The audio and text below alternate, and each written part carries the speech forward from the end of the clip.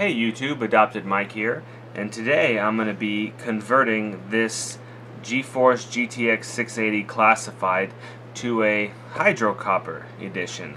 So basically what I've done here is I've ordered the kit from EVGA, which comes with the back plate here. It's got this couple other little bit of mounting hardware here, instruction manual. And going further, they've included some thermal grease there. We have a couple of plugs. We've got some screws here. And then we get some compression fittings in two different sizes. There we go there. And let's see what else. Then we get the water block itself. So this is a full coverage water block, so this will cover the whole card here, except for this little corner anyway, but it'll cover the whole card even though it's not necessarily cooling the whole card. Obviously you can see here that the block will end there and the card continues on up underneath here, so, and obviously here as well too. But this is what comes with the kit. So now I set this aside, and first of all, according to the instructions, we need to remove the 21 screws located on the back. So I will start with that now.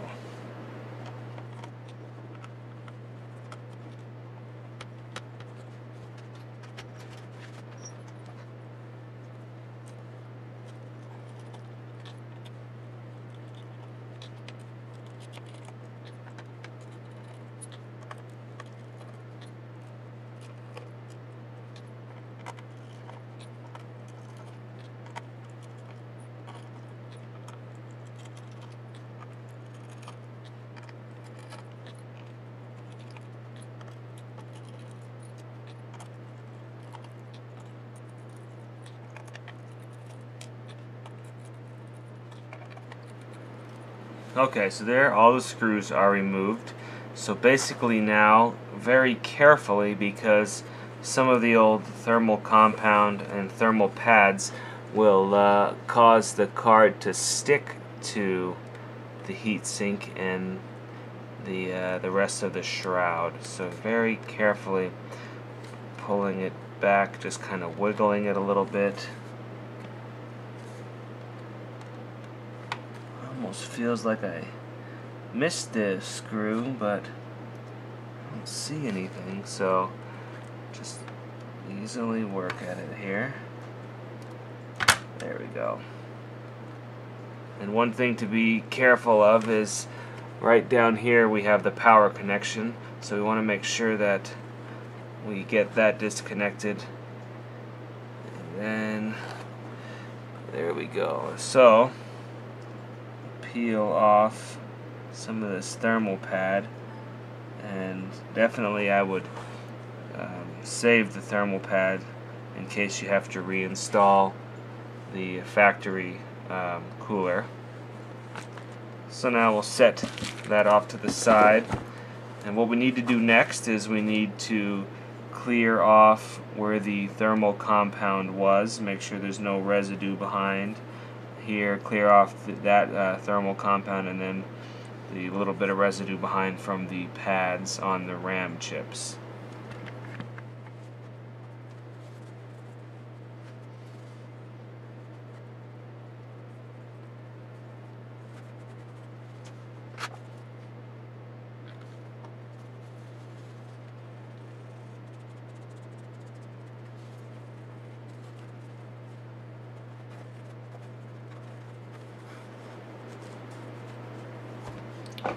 Okay, so there that is. Now, we need a little bitty dab of some thermal compound.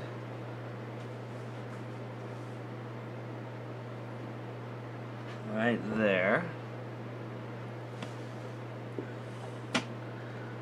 then we start with the back plate, and I did one of these off camera earlier,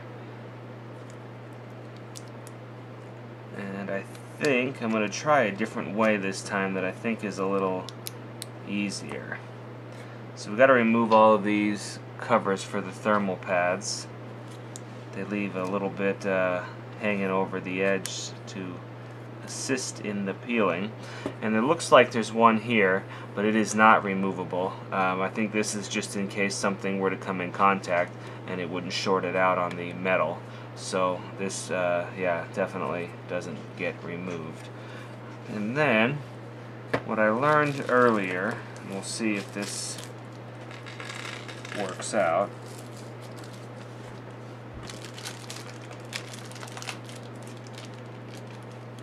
is this thing was a pain in the neck to get installed. So what I think I'm going to do is it goes, let's see if I'm in the frame here. Okay, it goes right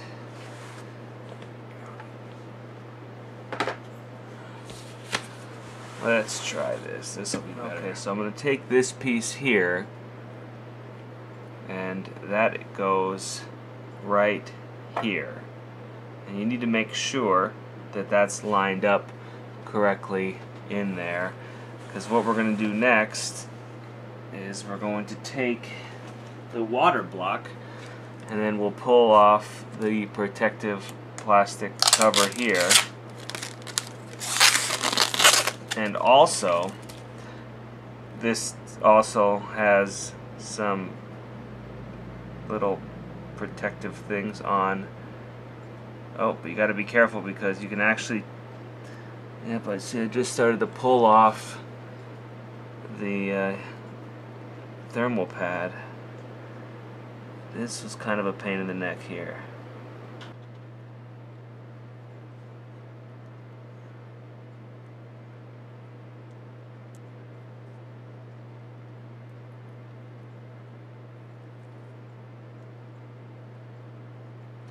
Okay, so now we have those thermal pads ready to go. So we'll start with making sure our little plug for the LED up here, there's an LED light built into the top of the water block, and we need, well, you don't need to, but it definitely would look a lot better if we get it plugged in correctly down here. And then we just work the water block. Gotta make sure that the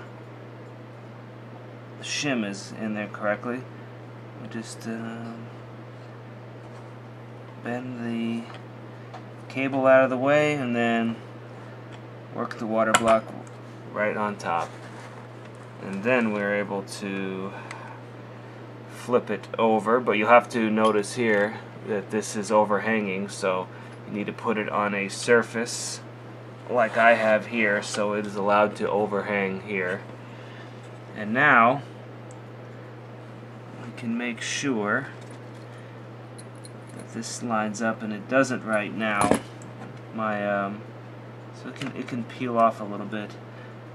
There we go. Let's try to get the shim needs to be in the right place. Is the issue that you can have. And now I have it in the right place. So we start off by securing the shim down, and we put that like so. So we have 4 itty bitty tiny screws.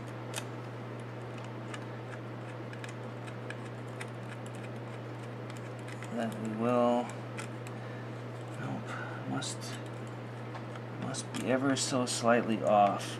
Nope, there it goes. Okay. We get the shim screwed down, or rather the back plate screwed to the shim first, because that part there can move around the most. You may have to come in here and try to reposition it a little bit.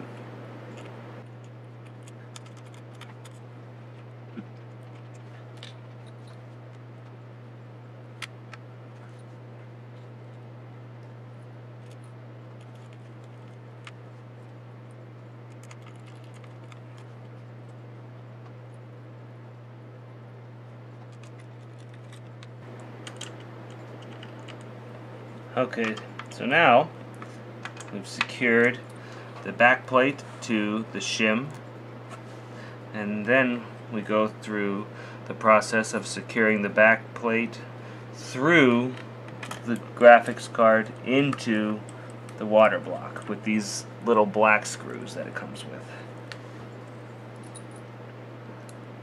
It's amazing that an assortment of such tiny little screws will keep this thing together.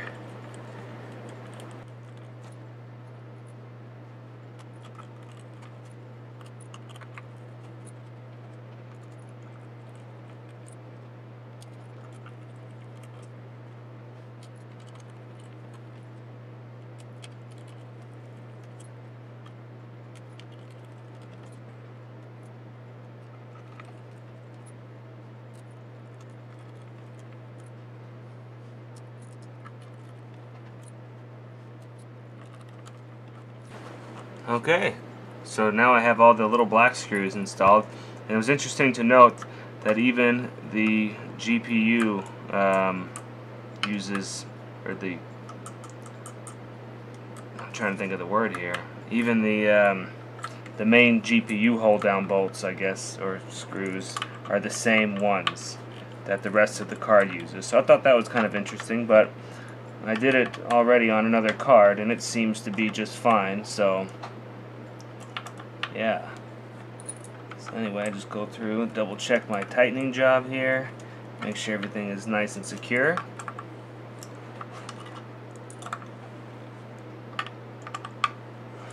Okay, then on the ends here there's a different screws because it screws directly into plastic, not into the metal part of the heatsink.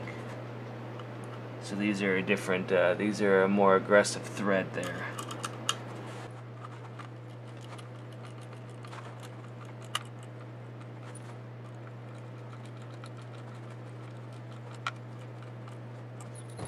Okay, so that gets all of those little screws. Now there is a screw and nut and lock washer for the bracket here. So we get that goes right here, and it's kind of a pain in the ass to get that one installed. My best recommendation, you have to peel this off first. My best recommendation for that is some needle nose pliers to help navigate in there. This is kind of this one was definitely a pain in the ass to do. Yeah, I'll probably just do this one off camera, but it's just difficult to do, to get the little nut in there and the lock washer. But I'm gonna do this off camera and I will be right back. So I was able to get that installed off camera, and that right there, I can't even really see it on the camera, down in there to hold the, well, I guess it'd be this screw right here. To get that one in was probably the hardest part of this installation. But yeah, so I peeled off the sticker back there, and now I will peel off the front stickers. And there it is. Successfully converted a GTX 680 Classified to a GTX 680 Classified Hydro Copper Edition. So that wraps up my installation. Now, or at least the water block installation, now I get to go to the rest of the water cooling build. Anyway, like I said, I guess that wraps it up, and as always, thanks for watching.